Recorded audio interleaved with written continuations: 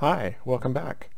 In our last video we were talking about root finding using methods known as bracketing methods, which required two input values, and we talked about some of the difficulties that we had when using those methods and some of the problems that can occur. In this video we're going to talk about something called open methods, which only require one input value, and hopefully will help us come up with a procedure to be able to utilize that. And so I'm going to show you how to do that in this video. So without further ado, let's get started.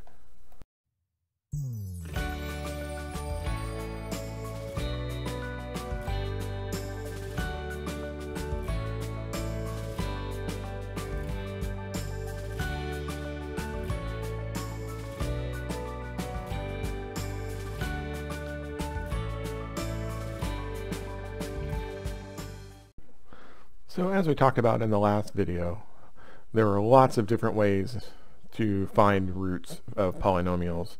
Different algorithms that all have their advantages and disadvantages. Some converge faster, some are guaranteed to converge, and so on and so forth. In this video, we're going to step into a different classification known as non-bracketing methods, or the open methods. Okay, and the advantage that happens with these is that we require only a single value of x. Okay, or maybe even two values that don't necessarily bracket the root. And by bracketing the root, we mean occurring on such that one value is on one side of the root and the other is on the other.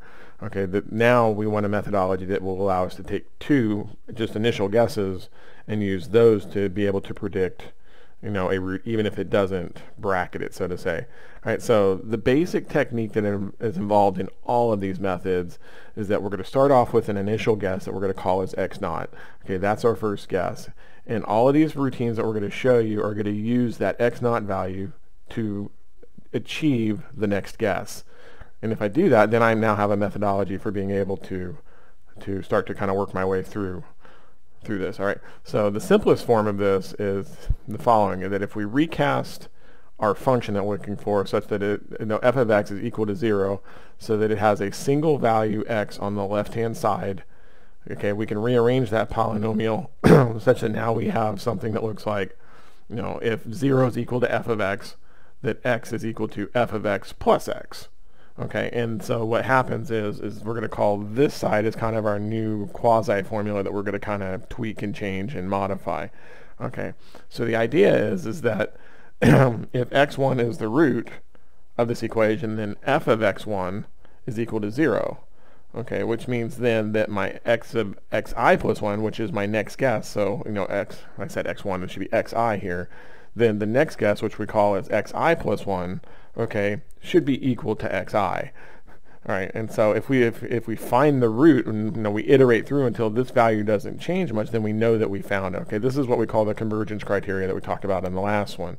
Okay, and another way of looking at that is this approximation and error calculation that we've seen a couple of times now in our previous videos, where we basically set some sort of tolerance on this. Maybe it's 0.1% or it's 0.001 on the decimal, or whatever the case may be, that we can do this calculation, and this is how you can algorithmically stop a calculation if you're using a spreadsheet or a macro or something to iterate through.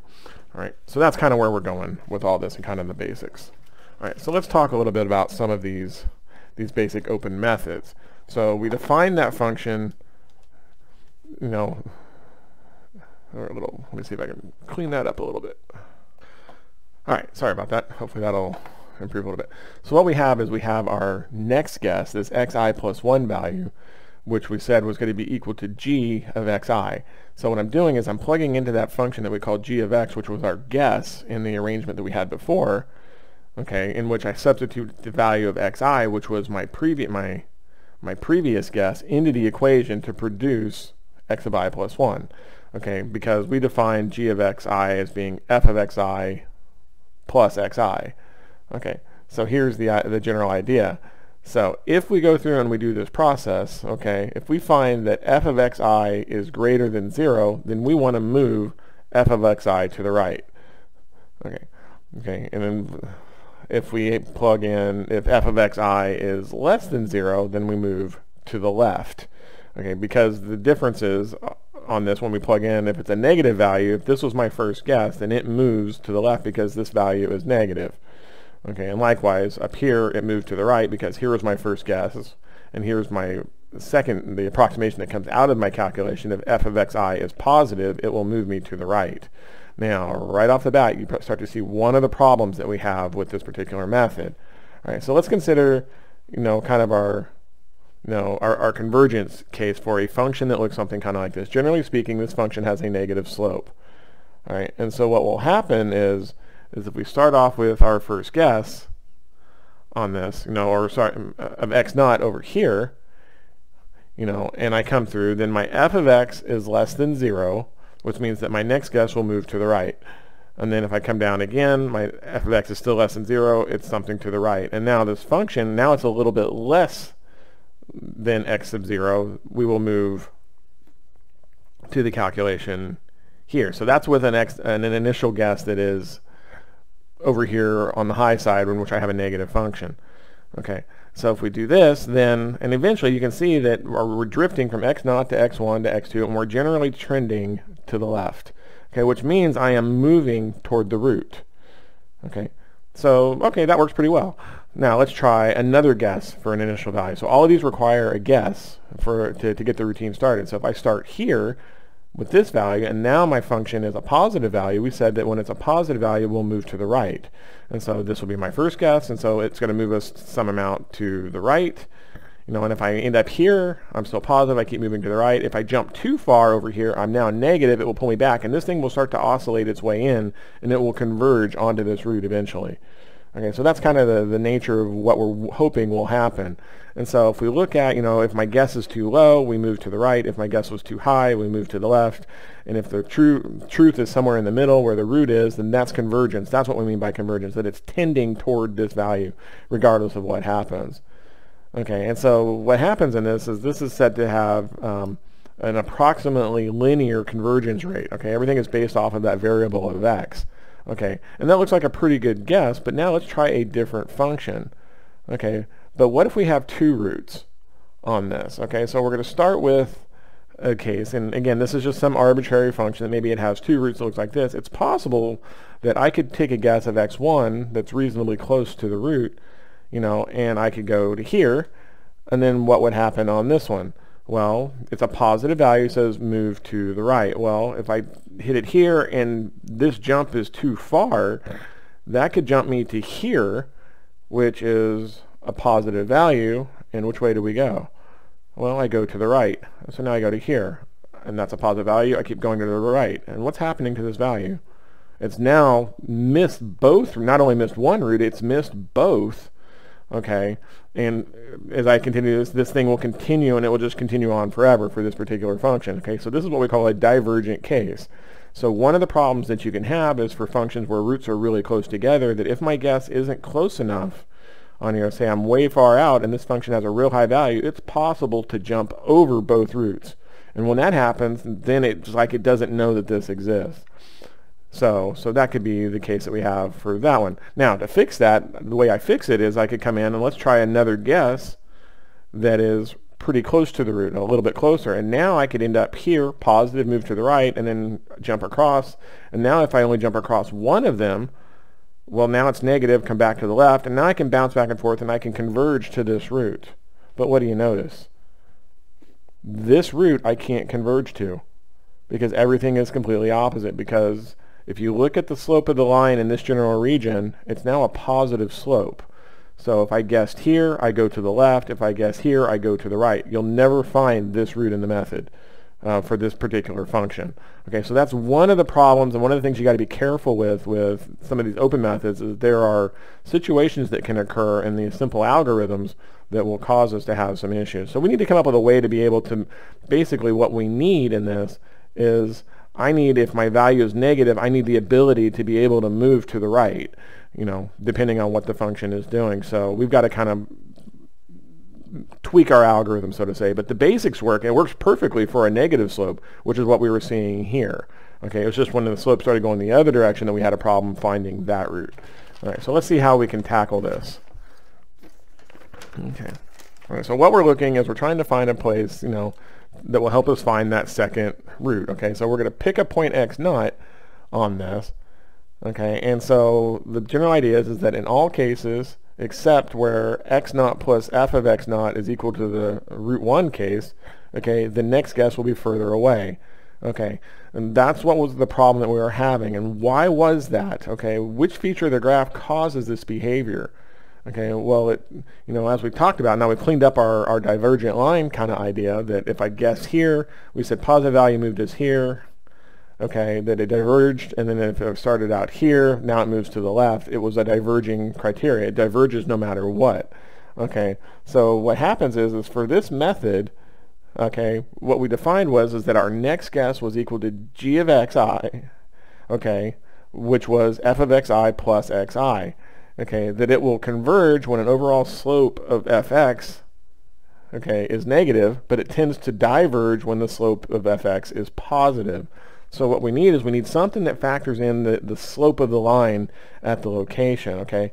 And basically, the moral of the story is divergence is bad, that positive slopes, okay, at our guess location will blow up this estimator, okay? You'll never find the root that you're after, so we got to find the alternative method, okay? And basically, we want to find one that accounts for positive slope scenarios. And that's where a very common method known as the Newton-Raphson iteration comes in, or the Newton-Raphson method. This is a real popular one in engineering. Okay, so instead of assuming that xi is a root, as the previous method, we're going to assume that the function itself is linear between the root and xi. And we'll show you what that means here on some graphics. Okay, so let's take a look at a scenario. So the case that we're trying to solve is we need a scenario that solves the last problem with negative slopes, which this one will do, but we also want to be able to handle the positive slope. Okay, so what we're going to do is we're going to take an initial guess of x naught, and when I calculate this, we're going to calculate this as a negative value. Okay, and what we're going to assume is that there is a linear function that exists between this guy and the root that we're looking for. And so what we can do is we can say, well, let's define then the slope of this line for xr on here, that the slope of this line we know would then be the rise, which is just the value of f of x naught, divided by the difference between xr and x naught. Okay, so if the slope of the line here, f of x naught minus f of xr, divided by x naught minus xr, that's our rise over run formula.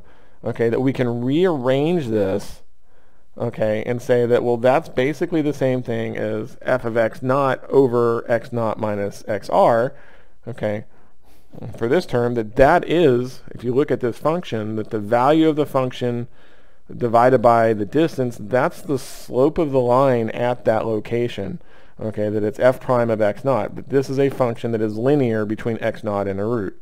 Okay, now, suppose that we don't know what the root is, this xr value, which is generally the case. Well, what we can do is we can write our equations in terms of the next guess that we're going to call as x1. So we're going to take f of x naught over x naught minus x1 is going to be equal to the slope of f prime over x naught, and so forth and so on. And so if I rearrange this formula a little bit, what I can do is I can solve for my next guess, this x1 value. And the formula that you see is that x1 is going to be equal to x naught minus f of x naught all over f prime of x naught. Okay, so we're going to take the value of the function at x naught over the slope of the function at x naught. And it's this minus sign right here that solves the problem.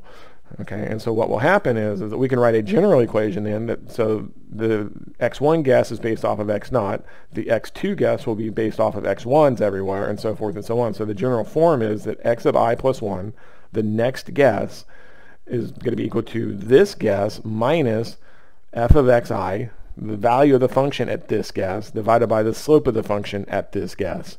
Okay, and if you look at it, now everything is based off of a point that I already have in my possession. So all I have to do is come up with the slope of the line at that. And so if we try it, let's try it. So now if I do an x naught here, I get a negative value of f of x. Okay, the slope to my root was a positive guy. So this term is a negative of a negative, which is a positive, which means that my x1 guess will be greater than my x naught. So now I've solved the problem. I'm now moving to the right, and you can see I've kind of labeled the arrows, and so I can do it again. X1 pulls me this value, and that's a negative value here, but the slope is positive, so that takes me this direction, and so forth and so on. Okay, and we can kind of keep working that. Now let's try a different guess. Let's try this one. Okay, so now I have my value. Again, it's still a positive slope line. Okay, my first guess is here. It's a positive value. So now we're doing my guess minus the value of the function, which is positive, over a positive slope. So now x of I minus a value. So I'm taking this, and the minus a value means that I'm moving now to the left. Okay, and so this comes down up to here, and then we come down. This is my next guess, and we iterate, and you can see now we're starting to converge no matter which side of the bracket that we end up at, and I've solved that positive slope solution. So this is a very important point to note, and it solves a huge hurdle in root finding algorithms. Okay, so negative signs work, and negative slopes work really well. It's those positive ones that kind of tended to blow us up. So that's an important point to note. And if you're in my class, it's probably a good thing to make note of for a final exam question. Hint, hint. Okay, so here's so the way that we kind of look at it, and that's kind of the process that we showed, is kind of, that for x naught, if f of x naught is negative, and my f prime of x is positive, then x of I plus 1 is greater than x of I, meaning the next guess is to the right. Okay, and then for x1, if f of x1 is negative and f prime of x1 is positive, then again we're moving to the right. And then likewise, we've talked about the left move and everything, so the next guess is to the left. So that's the power of the Newton-Raphson method. Okay, now let's double check to make sure that our method still works for our negative slope function, which we hope it does. Okay, so let's try it. So if my function is this guy, x of I plus 1 is equal to x of I minus f of xi divided by f prime of xi, that function hasn't changed. But now if I start here, now my f prime of x is a negative. Okay, so if I have a positive value for the function, then the numerator is positive, and I have a minus of a minus, it's still positive, so x of I plus 1 will be greater than x of I, and that still works. So now even on the positive slopes, we're still moving toward the root. Okay, and then we'll check the other side just to make sure. So now I have a negative slope and a negative value, so that's minus and minus is a positive, so x of I minus this particular value is what we see happening there. So clearly this is going to move to the left. It's a negative value here. Okay, so again, and for all these values, we will converge to that root location. Okay, now it doesn't solve the problem that we had where we jumped too far. Okay, there's no way to avoid that. If you have two roots that are close together, it's still possible to miss one, but you will converge to the nearest root. Okay, and so that's what we have. And so that's kind of where some of our problems that we have to face in this particular calculation. So remember, in our bracketing methods, we talked about the slow convergence rate of the bracket method when I had very flat slopes. Okay, and so what will happen if this is my root and I look at, my first guess, and this is a really high value and a really steep slope, well, if that f prime of x, if I pull this down a little bit, if this guy is really, really big, then your next guess will not be very far away from your first. And so if you hit a point on a really steep slope on this, then you'll move just a little bit, and this guy will be slow to converge to the root. It's moving in the right direction, but it's slow to do so. Okay, whereas if I'm down on one of these lower regions and it's a very, very flat slope, I can start off with a guess that's really close and hit this guy, and that flat slope could throw me clear over here, and now I'm further away than I ever was when I started. So those are some issues when either the slopes are very, very large or the values of xi are very, very small. Those are all issues that can start to happen. Okay, all right. Another possible problem has to do with inflection points.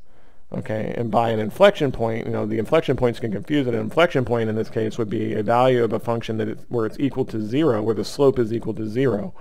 Okay, so maybe it's a local minimum or a local maximum. This is not a root, but if I end up on this point, what can happen is that your algorithm can lock in on this maximum because, again, the function needed this guy, right? And so if my slope is a 0 slope on here, then all of a sudden this calculation can blow up and I can start bouncing around all over the place. Okay, the other problem that you have is that that we can end up oscillating around an inflection point for a long time. So suppose I started out on a function that looks something kind of like this, and this is my first guess. Well, according to this, we come down, we take the slope that draws me all the way over to this point. Okay, great. And then all of a sudden, but my root is over here. Well, we're going in the wrong direction, but now I hit this, and now I come back over here. Okay, and then I come down, and now I'm back over here. And you can see how we're starting to kind of bounce around this false location that is a root. Okay, a root location. So one of the things that you have to do when using the Newton-Raphson method is once you think you've converged on a value, if you can indeed converge to this value, okay, is that you have to make sure that you test the function value to make sure that it's not one of these false these false roots that can actually be picked up on these. Okay, so we could end up oscillating around it, or if you hit one of these flat slopes, I could be thrown way far away, and then we're back to playing this game where we're kind of going in the wrong direction, and we're moving, but we're not converging anywhere near the root value that we have. Okay. Now, what happens is it's possible that it could diverge, and this function can diverge sometimes, but not always. Okay, and part of it says depending on your on your guess, you could end up either closer or farther from the root, which is kind of what we saw. If I took if my x2 point was here, then my next guess would throw me over to here, and this is where my root was. So we're closer. But if my x2 is just a few digits away, and I ended up here, I could end up going in the wrong direction. So that's one of the drawbacks to this particular method by using the slopes, that it can throw you very quickly either toward the root, which is good news, or it can throw you in the wrong direction, which is generally pretty bad. Okay, so those are some of the things that we're looking at with the Newton-Raphson method. All right, so let's give one a try and kind of show you kind of how we can start to set this up and start to work on Newton-Raphson. Like I say, this is a very important one in engineering. So what we want to do is we want to find an approximation to the function x equals square root of 5, and to be able to work on this. So the first step that we need to do is we need to write a function f of x such that x equals the square root of 5 is a root. Okay, now if I look at this function, we know that I could come in and say, well, one of the roots on this, I could write f of x is equal to x squared minus 5. Okay, well that would give me a root of x equals the square root of 5. And in this case, then my f prime of x is going to be the first derivative of this, which is 2x. Okay. Now, if I look in, so we write our algorithm then, is that the next guess is going to be equal to the current guess minus the value of the current guess over the slope of the current guess. So my algorithm then becomes xn minus xn squared minus 5 over 2 times xn. Okay. Now, the general function that we're looking at, if we were to plot this, this graph represents a plot of our function x squared minus 5. Okay, and we know that from our, if I punch in my calculator, the root of 5 is somewhere between 2 and 2.5. Okay, so let's just, for the sake of argument, start with a guess of x naught equal to 2. Okay, so if I do x naught equal to 2, then my x1, my next guess, is going to be equal to 2 minus 2 squared minus 5 over 2 times 2. And so my next guess is going to be 2.25. Okay, so let's take that value and repeat the process and iterate again. So x1 is 2.25. So x2 then is going to be 2.25 minus 2.25 squared minus 5 divided by 2, multiplied by 2.25. You can see all that written here. And the value becomes 2.36111111 repeating on this. Okay, if I repeat the process with x3, the 2.3611 repeating becomes 2.23606797779. You can check it, and if I use that to go to x4, you can see now, even on the 4th step, if you look, we're not moving anywhere except for the 8th decimal place at this point. And so pretty much you can say that the root of this guy is here, and it converges very, very, very, very quickly. Okay, and so those are all the things that we're looking at. So on 5 steps, I'm at 8 or 10 decimal places of convergence, which for most of us that's generally pretty good, depending on how accurate you need. But that's good news for this particular methodology, to be able to lock in pretty quick, and it's all because you're taking advantage of not only the value of the function but also the value of the slope. Okay, to correct the directions. All right, so let's try another one. Let's try one that's a little bit harder. Let's find a solution of x equals cosine x. Okay, so we're going to write a function, f of x, okay, that has a root of x equals cosine x. Okay, well, if I do that, then f of x is going to be, will be x minus cosine x. Okay, because again, what we're doing is we're taking this function and we're going to we want to cast this thing into something that looks like f of x equals 0. So I can take all of the x stuff and put it on one side and set that equal to 0. That would be my function that I would be starting to iterate and starting to guess on. So this is my x minus cosine x. That's where this function comes from. We know that the cosine function looks something kind of like this. Okay, and I know that my f of x equals x line is this guy. So this point here, the point that where these two lines cross, will solve that equation. That's the root of my polynomial here. So you can not only find roots, but you can also find where two functions intersect on an iterative basis, where those would occur. So if we do f of x is equal to x minus cosine x, we take the first derivative of that function. It's now 1 plus sine of x, and now I just plug into my iteration formula.